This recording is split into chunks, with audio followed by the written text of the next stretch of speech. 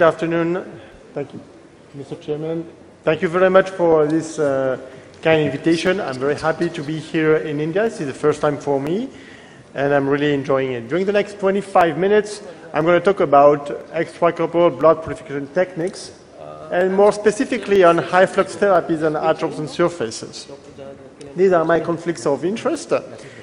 And this is the city where I come from. I come from Lyon. This is the second city in France. And this is a city famous for the way of living. It's very cool to live there. I invite you all, if you come, just shoot me an email and I will welcome you. You have mountains, you have the French Riviera, which is not too far, but above all, you have very good food and very good bottles of wine. And also, these two guys are quite famous because these two brothers are called the Lumière brothers. They were living in Lyon and they invented the cinema. So the cinema was not invented in Hollywood in the United States, but was invented in Lyon some time ago. So now let's talk about sepsis for a few minutes. So as it was said before, there is a new definition of sepsis, was released last year. And you know now sepsis is defined as a life-threatening organ dysfunction caused by a dysregulated host response to infection. So I think this is extremely important because it brings immunology as part of the sepsis definition. So now if you want to do intensive care, what I tell to my fellows is that you need to study a lot immunology because immunology is now very present in the ICU. We need to know a lot about immunology. This is based on data from, a lot of data from Richard Hotchkiss from St. Louis in the United States. And he reported that when there is an infection, there is actually a double inflammatory response occurring together with a pro-inflammatory side and an anti-inflammatory side. And during the first days, the net balance is more on the pro-inflammatory side.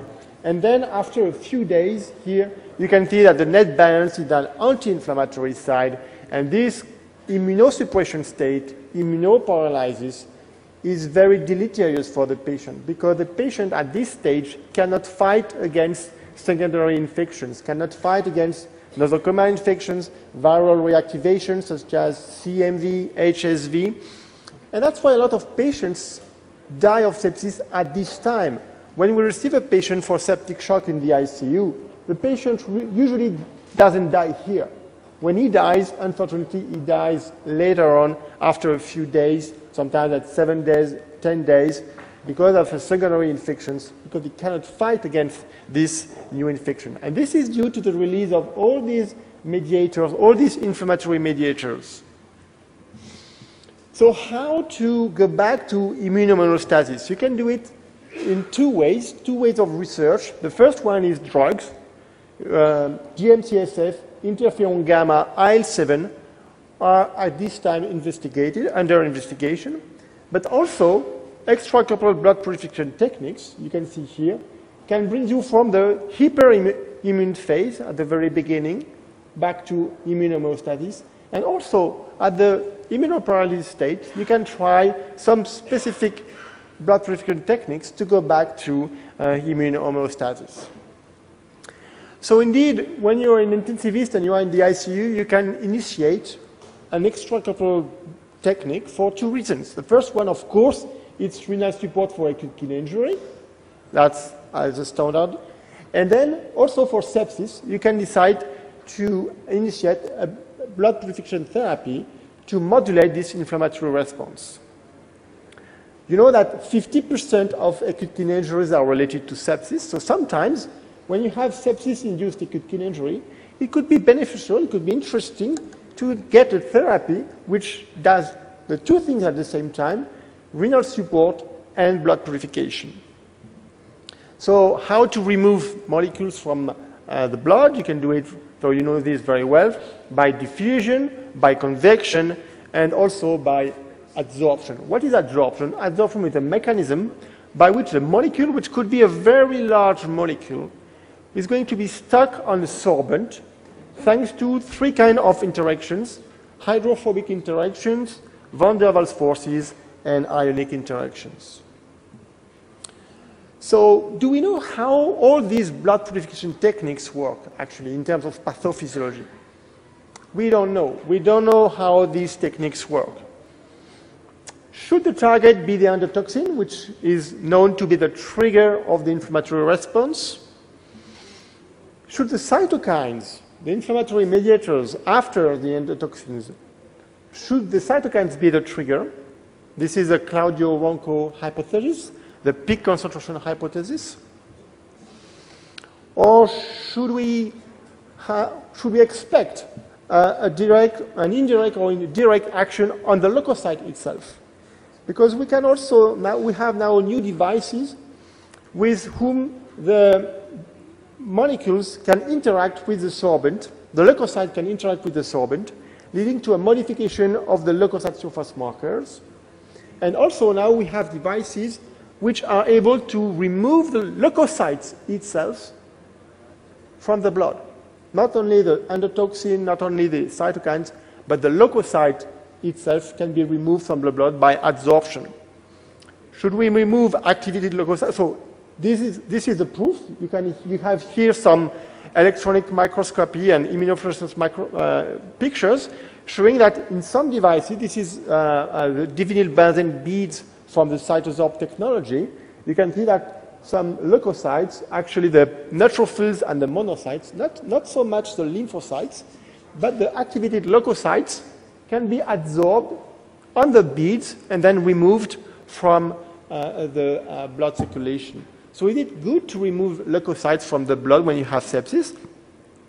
Actually, I don't know at this time, but this is not so crazy because if you look at other diseases, other inflammatory diseases, such as ulcerative colitis, this is a treatment already proposed and which is done a lot, I think, in Japan. So now, let me show you the list of all the available extracorporeal blood purification techniques in 2017. So you have high-volume hemofiltration, cascade hemofiltration, plasma exchanges, coupled plasma filtration adsorption, hemoperfusion, and the new membranes, high adsorptive hemofilters, and high cutoff membranes. So I'm not going to talk about all of them because I don't have enough time, and other speakers have already or will talk more specifically on some of the techniques. But I'm going to mention some words about high-volume hemofiltration. So high-volume hemofiltration is the oldest technique, very promising in the 1990s in animal models and in the early years of 2000, with a lot of interesting, promising data from observational studies. But the IVOIR study, which has been released last year in 2016, which is a randomized control trial, a multi-center randomized control trial in Europe, randomizing high-volume hemofiltration with 70 ml per kilo per hour of ultrafiltration versus 35 ml per kilo per hour in patients with septic shock. And actually, the primary outcome was 90-day survival, and there was actually absolutely no difference.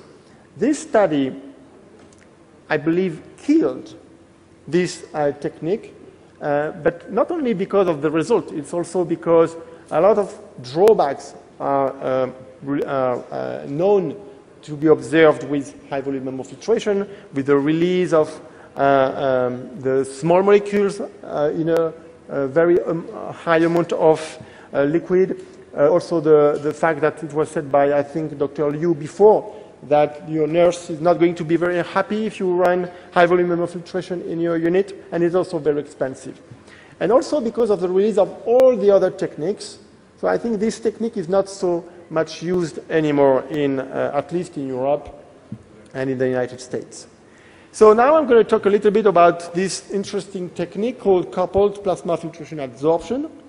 In this circuit, the blood goes first in a plasma filter here, and then the plasma goes through this cartridge from which is divinyl benzene styrenic resins.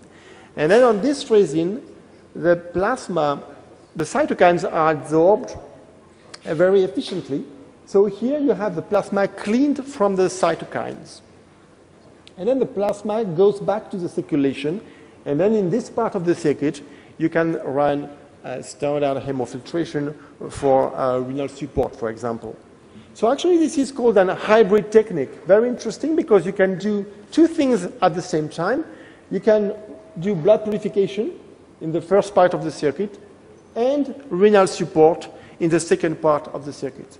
So actually, this is kind of interesting for sepsis-induced acute kidney injury, I believe. So why is it interesting to run the plasma on the cartridge and not the blood, like for other hemoperfusion techniques? If you run the plasma on the cartridge, you don't have any clotting problems. So you can run the plasma in a very slow way with a very low plasma flow rate here. And if you decrease the plasma flow rate, then you increase the time of contact between the molecules and the sorbent. So you optimize your adsorption when you run the plasma on the cartridge. That's why I believe this is interesting. When you look at the literature in terms of data with coupled plasma filtration adsorption, there are about 20 to 30 articles. A meta-analysis was reported last year, in 2015, showing an interesting signal in terms of survival. But the most important study is the multi-center randomized controlled trial called the COMPACT-1 study, which was published in 2014. In this study, the investigators compared standard treatment for septic shock versus standard treatment plus 5 days of CPFA. They wanted to recruit more than 300 patients in 18 centers in Italy, but they stopped after 200 patients on the grounds of futility because there was absolutely no signal in terms of survival. It was exactly the same, so it was a negative study. However, the investigators ran a sub-analysis, and they found that when the patients received a high dose of CPFA, then the survival was better. You have here the dose of CPFA, and here this is the mortality. So when the patient received a high dose of CPFA, then the mortality was decreased, and that was statistically significant. So based on this sub-analysis, they decided to start another COMPACT study. This is called the COMPACT-2 study in Italy, comparing high dose of CPFA versus standard treatments. And then we will have to wait for several years before getting the final answer for CPFA. So let's talk a little bit about hemoperfusion, which is a very famous technique in Japan. I think all septic shock patients in Japan receive polymyxin B hemoperfusion. This technique was not so famous in Europe and in the United States until the release of this publication in JAMA from Claudio Rocco's group. This is a positive study run in 10 Italian ICUs from 2004 to 2007, and they compared conventional treatment for septic shock versus conventional treatment plus 2 sessions of polymyxin B hemoperfusion. And that was, again, a positive study with a lot of improvement in terms of hemodynamics, in terms of respiratory parameters, and in terms of SOFA score. They even found a statistically significant effect, positive effect, on survival. The patients who received polymyxin B hemoperfusion survived more in that study. But it was still a controversial study because not so many patients, only 64 patients. And so we were waiting for the release of the 2 large multi-center randomized controlled trials with polymyxin B. The first one was released last year. It's a study from Didier Payen in France. It's called the Abdomix study, looking at patients with septic shock due to peritonitis. And that study was very disappointing because it was totally negative. Even there was a trend of higher mortality in the group with polymyxin B hemoperfusion. So very surprising results. And they were waiting for the Euphrates study. This is the American study, basically with the same kind of patients. And the paper has not been released yet, but it has been presented in several international meetings. So I can tell you that this is also a negative study. However, again, in this study, they looked at the subgroup analysis with a subgroup of patients. And as you can see here, in the patients with a SOFA score of more than 9 and an endotoxin levels between 0.6 and 0.9, they found a 10% decrease in the 28-day mortality. So interestingly, again, in a subgroup of patients, there was a positive effect. So it's difficult to conclude for polymyxin B hemoperfusion. Regarding hemoperfusion, there's not only polymyxin B hemoperfusion, which targets, again, endotoxin. Then you can also find in the industry the other devices, the divinylbenzene beads proposed by Cytosorbs. And this technology is able to non-selectively remove cytokines. You see here TNF, IL-1 beta, IL-6, IL-10 from the blood. So this is also a new technology proposed to remove cytokines from the blood. Human studies are underway right now with this device. I'm going to say a few words about Oxaris, although it was already mentioned. So Oxaris targets the trigger of the inflammatory response, the endotoxin. It's an IN69-based membrane filter based with polyacrylonitrile, and in which the company has added a positive charge at the surface of the membrane in order to remove negatively charged molecules by adsorption, which are heparin, so it's a pre-heparinized membrane, but also endotoxins. So endotoxins are removed at the surface of the filter by adsorption. So not a lot of data, not a lot of human data with Oxaris, just animal data. This is pigs in septic shock. And these pigs they received a 6-hour hemofiltration session.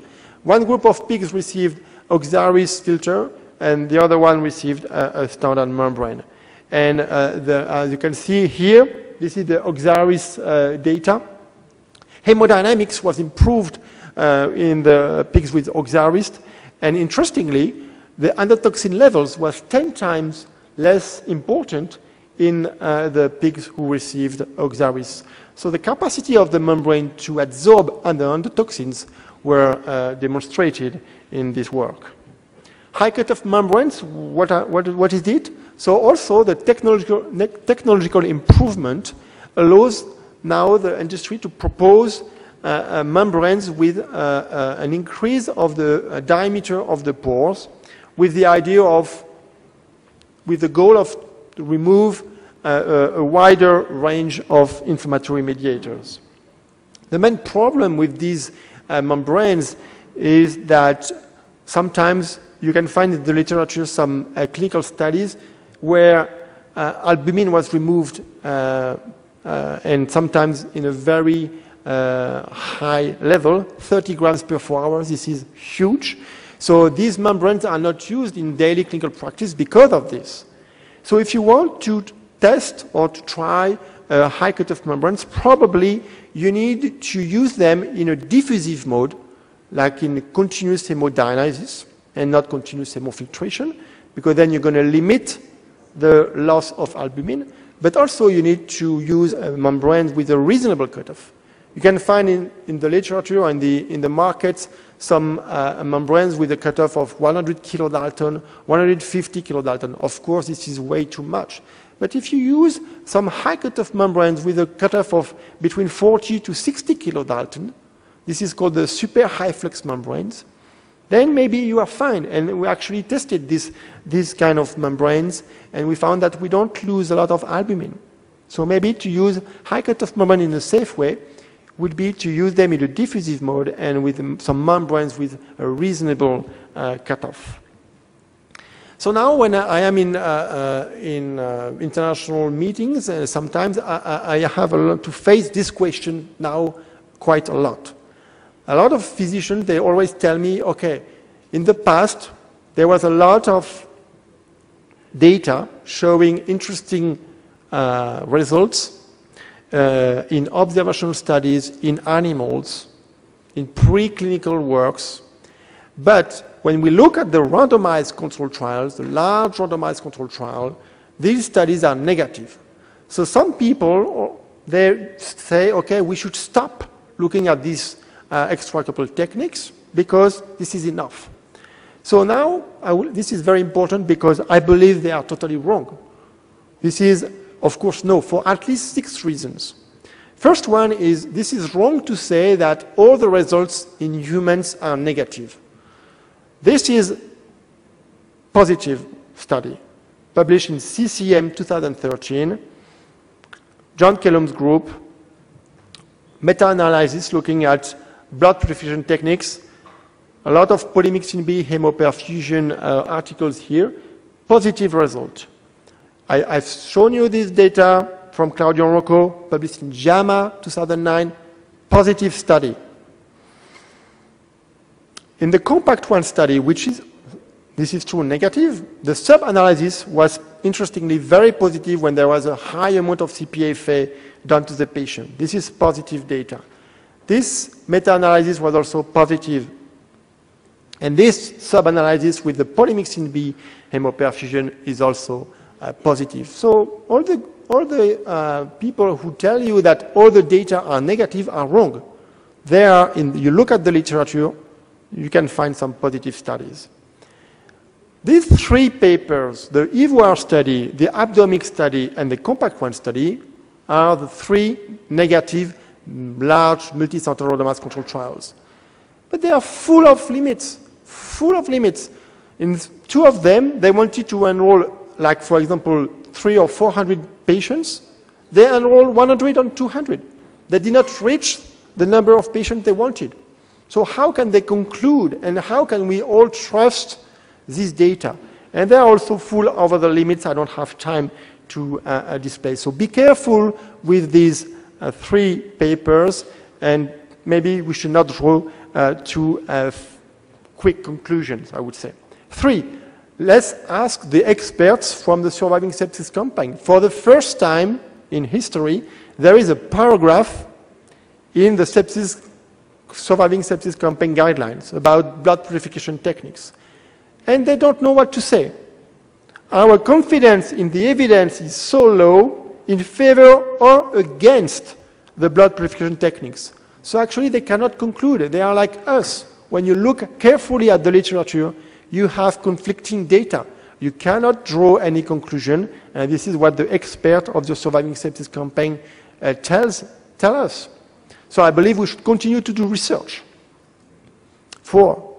So we've seen some large randomized control trials with high volume hemofiltration, with CPFA, but did you see any large multi-center trial with cascade, plasma changes? I mean large, several hundred patients.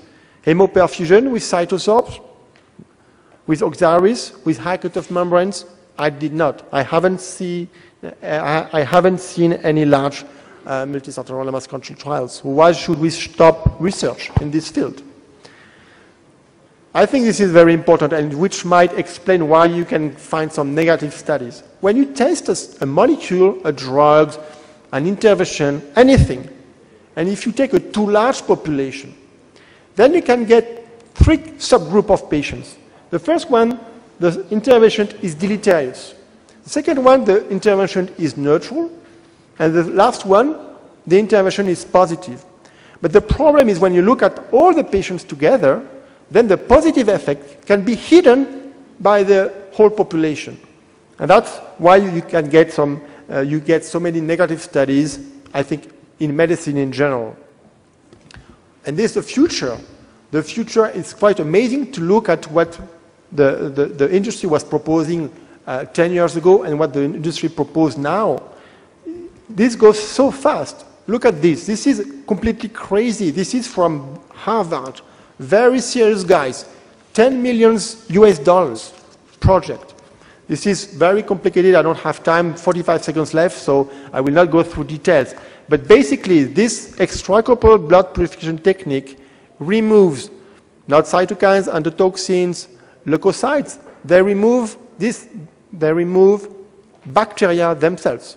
You can remove the bacteria with this device. on the other side of the United States, in San Diego University, this device is able to decrease the virus load. You can remove. So actually, what should we remove? Now we have technology to remove everything: endotoxins, cytokines, leukocytes, bacteria, viruses. So the industry is now very powerful. And then I would like to conclude with this. So please, can I keep my conclusion? Thank you so much. That would be very nice of you. So sepsis is frequent, it's poor prognosis, is very expensive. Very importantly, since last year, now immunology is part of the sepsis definition. The patients who die of sepsis, they die of immunosuppression. All these extracorporeal blood filtration techniques, we should say that they are under investigation. The multicenter randomized control trial, they were negative, 3 of them, but were they all well designed? I'm not so sure. What we should keep in mind is we have many unanswered questions.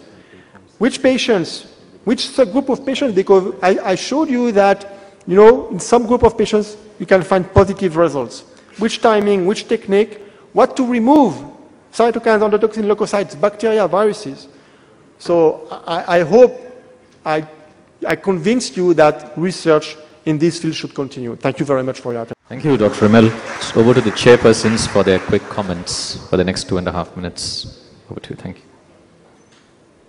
The compact one study, they have seen the mortality on 28 and 90 days, and they have used the plasma filtration of 200 ml per kg per day. What is the problem in the mortality, see the 28 and 90 days in compact one study, which was corrected in the ROMPA trial? Could you repeat which study? The compact one. Oh, compact one study, yes. So the compact one study was the negative study from with CPFA. The main problem with CPFA was the protocol breaches. A lot of patients included in that study did not reach the protocol. 50% of them because of clotting problems. So it was very difficult for the investigators to give a lot of CPFA, a significant dose of CPFA. And actually, only a few patients were given a high amount of CPFA. And very interestingly, these are the patients who survived the best. That's why they start this compact 2 study with a high dose of CPFA versus standard treatment. And you know what? They are going to use citrate in that study to avoid clotting problems and then to allow the patients to receive a high dose of CPFA. Okay. We're just time for one last comment, if there's any from the chair. Anybody in the audience has a question rather than we asking? Otherwise, I'll ask. Anybody? I just have one question, practical. I mean, these patients are hemodynamically very unstable. So how do they tolerate this procedure and the cost of it? The blood purification, the adsorption, hemoperfusion. The cost of these techniques? Yeah, the cost, of course, is one issue. Most of them are quite expensive. The high volume hemofiltration was quite expensive, as we said before. CPFA is quite expensive as well. Hemoperfusion, very expensive, several thousands of euros the session. So you are right that it's difficult, and that's why the international guidelines do not recommend to use all these techniques in daily clinical practice. This is because that would cost a lot of money, and the effect in the literature is not demonstrated so far. So I think when you use all these techniques, it should be, I think, part of some studies, some clinical work in order to provide more data in the literature. Okay, sorry for the interruption, Madam Chairman. That's all the time that we have for the discussion. Thank We'd you. like to thank the chairperson and the speakers and request them to please join us for a presentation ceremony.